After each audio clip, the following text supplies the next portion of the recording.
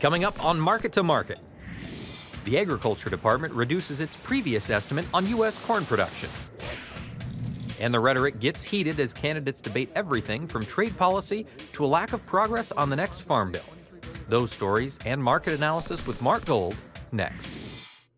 Funding for Market to Market is provided by DuPont Pioneer, working with growers to match the right product to the right acre. Science with service, delivering success.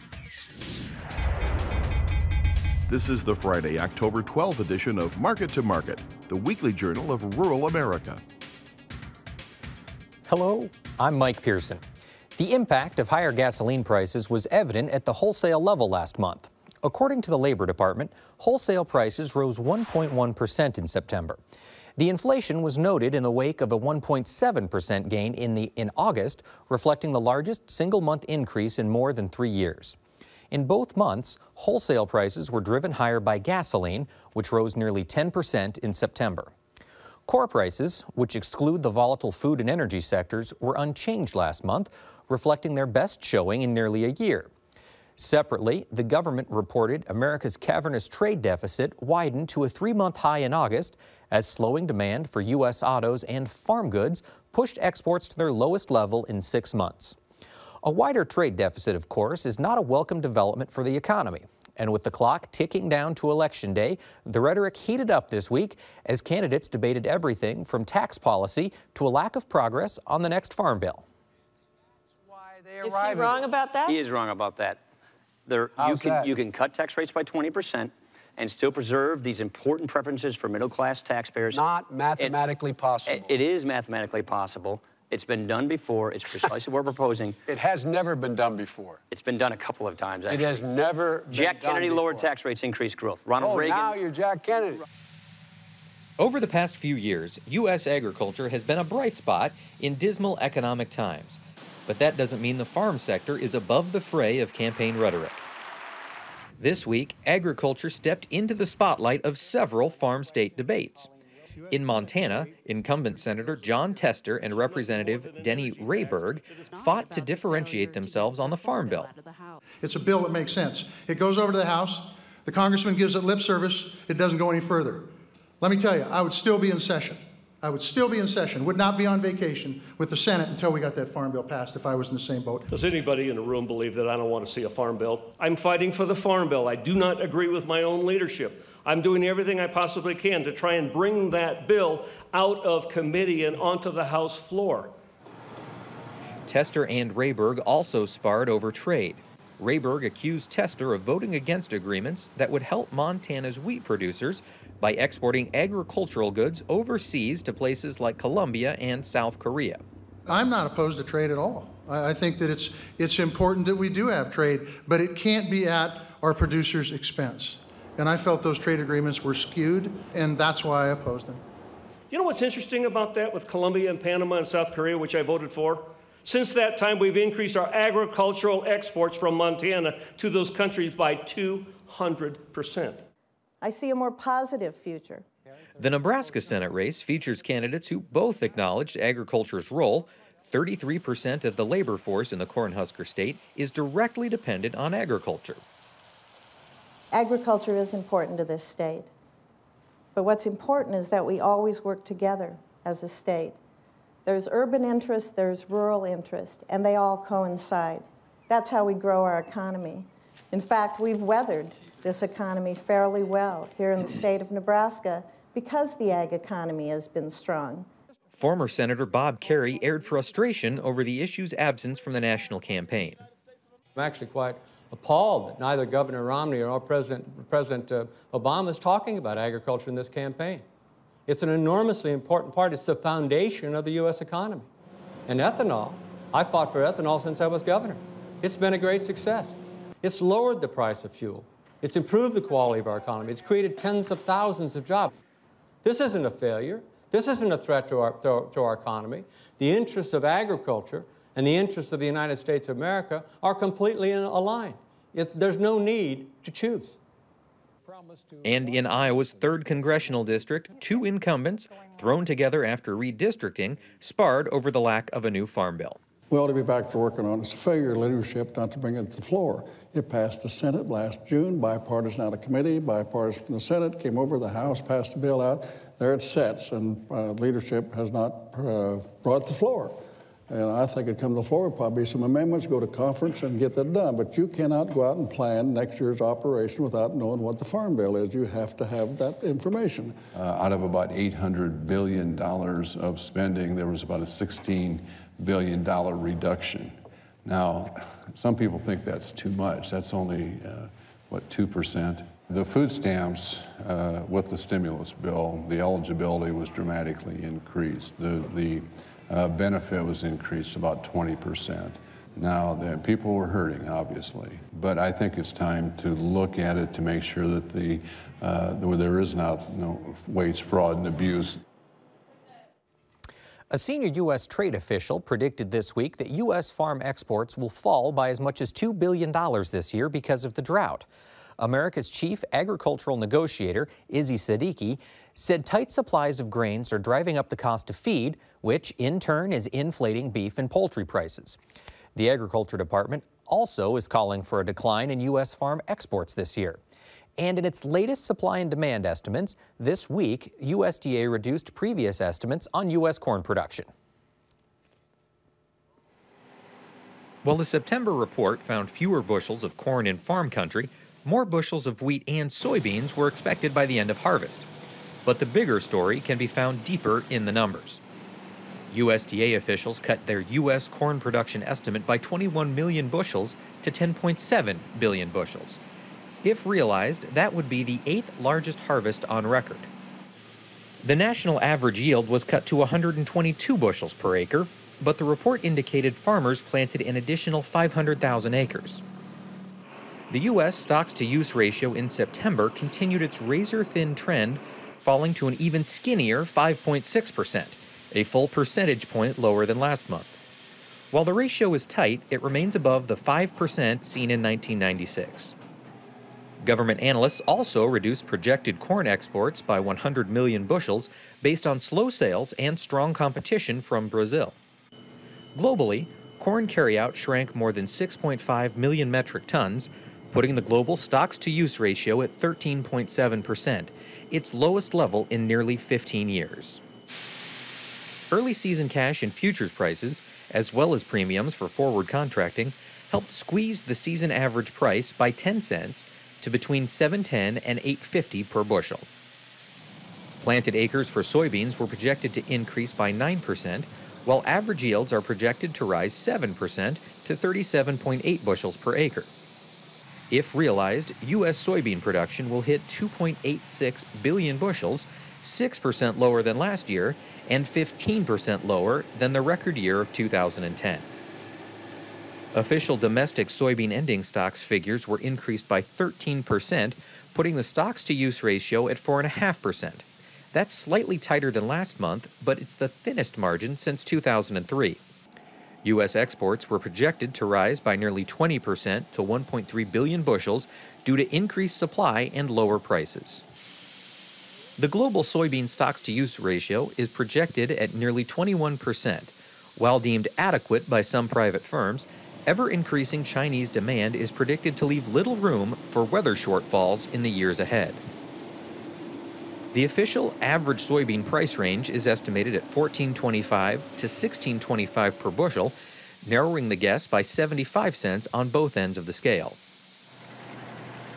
U.S. wheat production estimates were 1 million bushels higher at 2.3 billion bushels.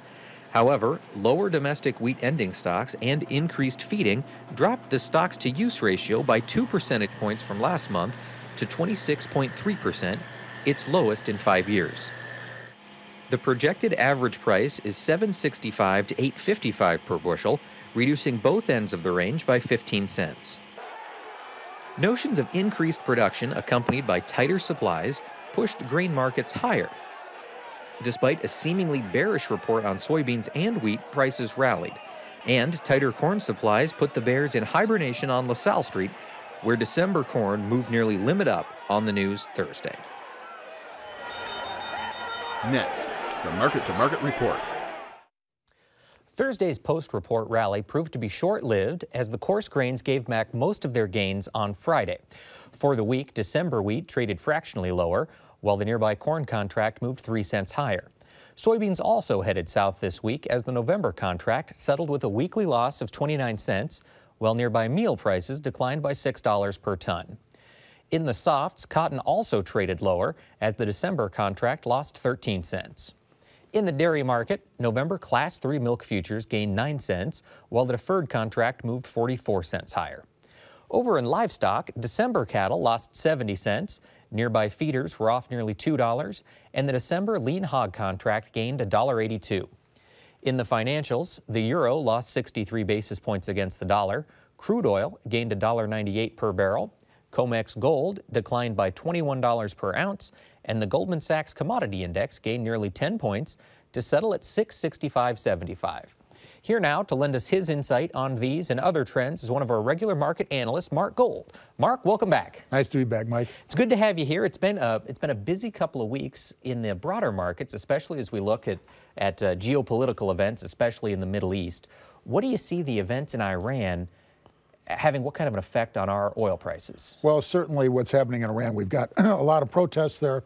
We have the people losing a lot of the value of their own currency. It's gone down by about 50%. The economic sanctions are certainly having a real impact on Iran.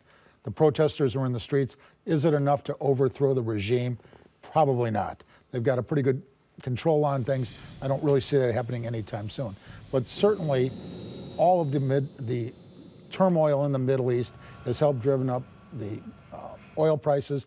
Every time there's a problem between Syria and Iraq, or Iran rather, we have problems there.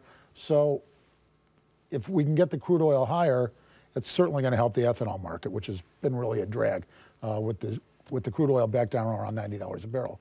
But the fact of the matter is, if things heat up in the Middle East, crude's going to go higher. That's going to help the ethanol market. If the regime does change there, then you can look for sharply lower crude oil prices, in my opinion. Now, how far in advance, I mean, how much are we going to be seeing these prices change going forward? Is it just headline driven? We're just going to have to keep an eye on the news? You know, one day these grain markets hit the skids, the next day they come back, they're back down again. A lot of the traditional technical factors haven't done anything in these markets.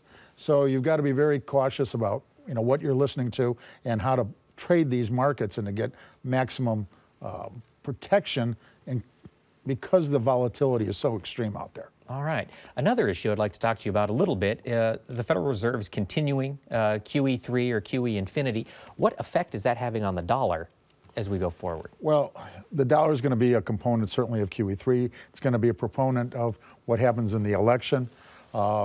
Certainly if Romney gets elected, I think that's going to be a pro-business, stronger dollar type move.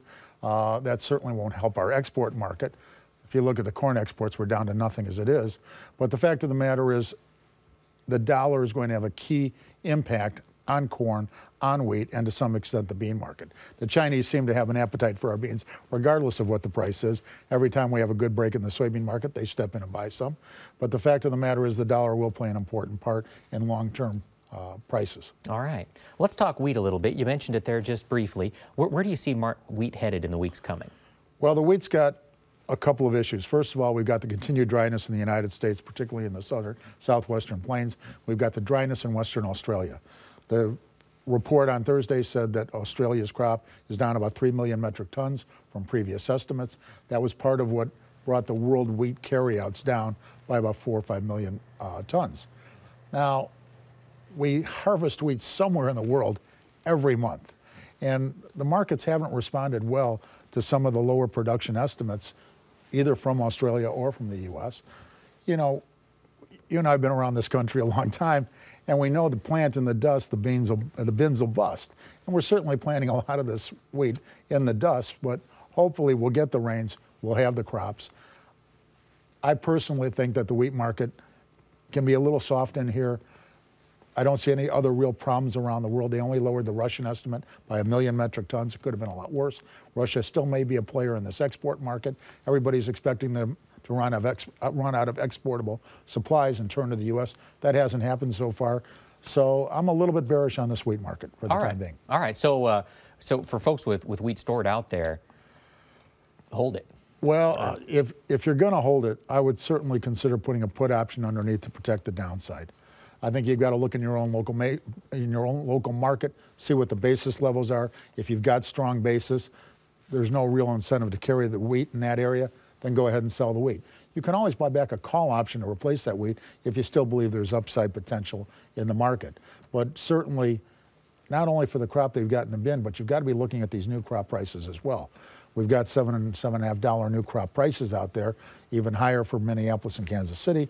You've got to look at protecting these prices because certainly this wheat market can turn around and be $5 a wheat in a heartbeat, and you don't want to leave these kind of great prices on the table. All right, so be aware, keep track of your surroundings, and manage this risk, and don't forget, even though we've been tight in all grains and in the soybeans over the last really 18 months because of the weather, things can change in a hurry. The world will ramp up production, and lower prices can certainly be out there. All right. Let's talk corn a little bit. Corn had a big move this week. Yesterday, we saw nearly limit up day for corn, and today? Back down another 25 cents. What's the market thinking? I believe every time we've had one of these spikes in the markets, whether it was the stocks report on the 30th, whether it was this production report, we get these spikes up in the market. After the first one in September, we just kind of hung around there for about 4 or 5 days, couldn't move higher, and then broke. We were back, before the report on Thursday, we were back down to near the lows of this leg of the move. We had the bullish report on Thursday, couldn't get limit up. I've always said as a trader, a lot of times it's what a market can't do that's as indicative of what it can do. And we couldn't go limit up on Thursday, which told me that there was some fundamental, if this was another game-changing report, why didn't we go limit up? We've had 2 of these game-changing reports now, yet the corn market hasn't acted very well in the subsequent days. So again, every time, the reason I believe that's happening is every time we get to 7.5, 760, 770 corn, we keep just destroying this demand base. Look at the exports, virtually zero on corn exports. We know we're hurting the ethanol demand out there dramatically. The one question mark is, when will we cut back on domestic feed usage? Didn't show up in the September quarterly report. It may show up in the end of the year quarterly report. But certainly we're going to see liquidation. If you look around, you see dairy producers hurting and going out of business. Poultry producers going out of business because of the high feed costs. This is eventually going to cause some liquidation, some backing off of demand. And there's more talk about importing corn from Brazil. There was another rumor this week about another 500,000 metric tons coming into the U.S. So one of the problems with this high prices is farmers and other end users have figured out that there are other ways to feed animals. And that can be a little bit of a permanent destruction on the demand base here as they've found other alternatives besides corn to feed. So again, when a market can't react positively to when they came out, they were considered 2 game-changing reports. And what's happened? We've fallen back both times. Again, I think that's indicative of a market that may have a problem. All right. So with that in mind, for folks out there, maybe their yields are coming in better than expected, they've got extra corn, what should they be doing? What do you think is the word for the producers out there? Well, the word for the producers is there's no real carry in this market, no real incentive to hold this grain. I'd be selling it, looking for other opportunities. If you still believe that, as some of the bulls believe, that we're going to run out of corn February, March in that time frame, then go ahead and buy yourself a March or a May call and try to stay in the game. Spend 20 or 25 cents on a call option to see if it's there. Cheaper than storing that grain for the next 6 months. So I would certainly be looking at some opportunities here. We had the nice rally. We're still well over $7 in 2012 corn. These aren't prices to turn your nose up at, and something I would certainly take a look at, and new crop as well. You've got new crop prices sitting out here around $6.50 a bushel. Again, just 4 months ago on May 1st and June 1st, we were looking at $5 corn. Now we've got new crop corn at $6.50. Nobody wants to protect that because the old crop went to $8.50. In the 40 years, almost 40 years I've been around this business, every time an old crop gets to an extreme high and drags that new crop up, it's always been a phenomenal marketing opportunity. The only reason new crop 2013 corn has gone to $6.50 is because of what the old crop did. Take advantage of it, buy some puts, protect that downside. All right, plan for next year. Absolutely. All right, well, let's talk soybeans a little bit. Now, soybeans, we've been bearish a couple weeks now on beans. Yes. Again yesterday, and again today, I should say. Yeah. Where do you see beans headed? Well, I'll tell you, if they hadn't added the exports, they raised the exports 210 million bushels. If they just would have raised it half of that, we'd be looking at 250 carryouts on this bean market, and beans would be a $12 item today. We found this bigger production.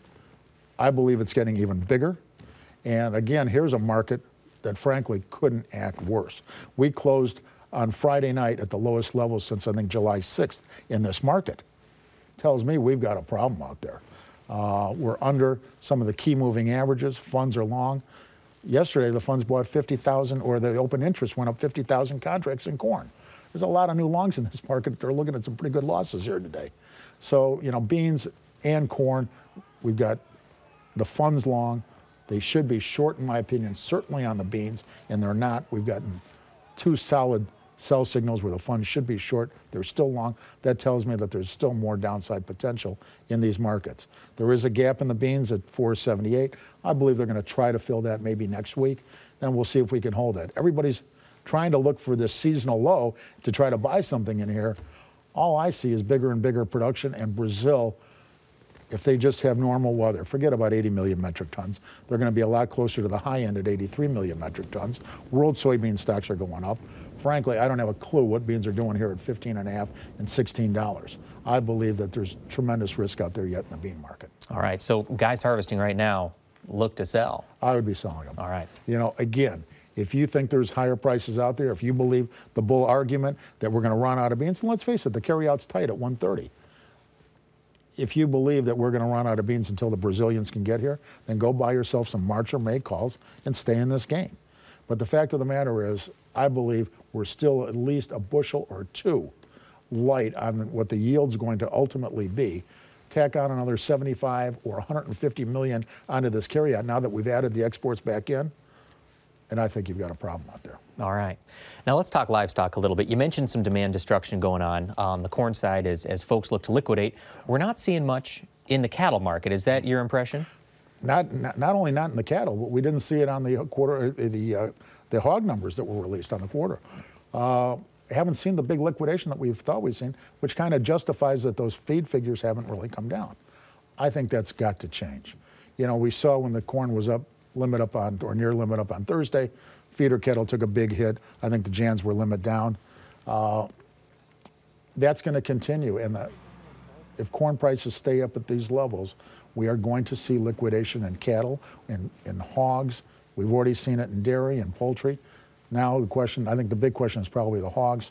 That's going to be, in my opinion, probably the easiest to liquidate. And if we have that demand destruction, that's going to hurt the corn prices as well. All right. And I think the liquidation is starting to come in because we see these high prices on those mid-months starting in, you know, Feb and April hogs. We see some pretty big premiums in there, which the market believes is a result of this liquidation. All right, and let's come back to feeders a little bit. You mentioned limit down, or nearly limit down on Thursday. What do you see in the near term for feeders?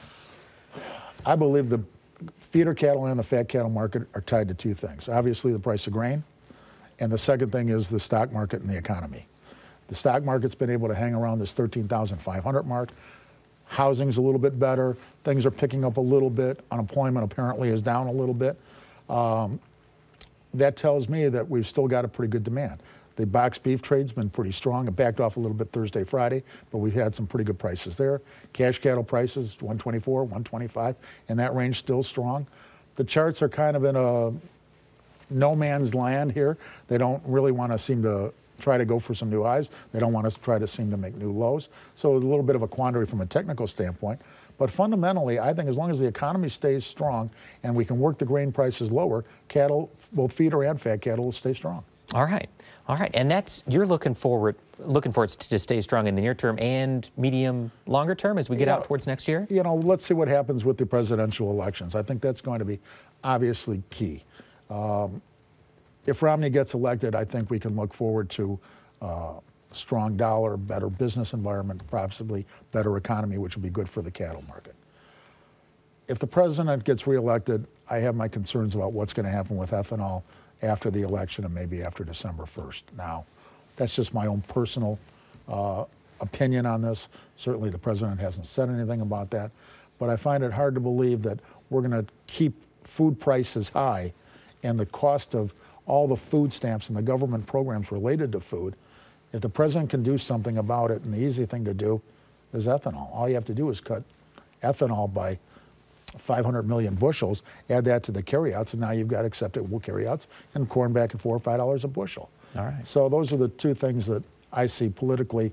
The election's going to make a difference for the American farmer. All right. Let's talk hogs a little bit. You mentioned we're not seeing much of a liquidation there yet. Do you see that happening soon? What should pork producers be aware of? You know, you've got to watch these meal prices. Meal prices have come down. Technically, again, there's another chart that couldn't look worse.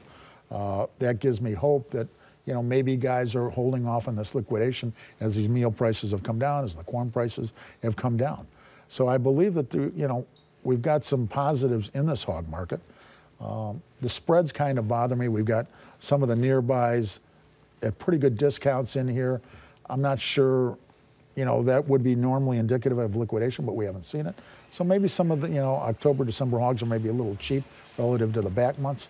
But overall, I think the hog producer has to watch these meal prices. If we can continue to keep meal under $500 a ton, I think we've got a chance of pushing it even lower. That'll be healthy for the hog market. And I think it'll encourage guys, whether it's poultry, whether it's hogs, that, you know, there's still some money to be made in certainly in the livestock or the poultry arena. Sure. And now with that in mind, how much of the economy is going to drive hog prices real quick? What are your thoughts? I don't think the economy is going to be that big of a player, much more so in the cattle market than in the hog market. You know, overseas we've got to see some more export demand, but domestically, I don't think the hogs will be nearly as tied to the economy as the cattle will be. Great. Thank you so much, Mark. That wraps up this edition of Market to Market. But if you'd like more information from Mark on where these volatile markets just may be headed, visit the Market Plus page at our website. You'll find expanded market analysis, audio podcasts, and streaming video of our program, as well as links to our Twitter feed and Facebook account, all free at the Market to Market website. Be sure to join us next week when we'll examine the market impact of the latest report on consumer spending. Until then, thanks for watching. I'm Mike Pearson. Have a great week.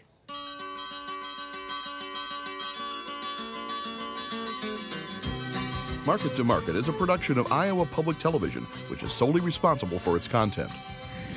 Funding for Market to Market is provided by DuPont Pioneer, working with growers to match the right product to the right acre. Science with service, delivering success.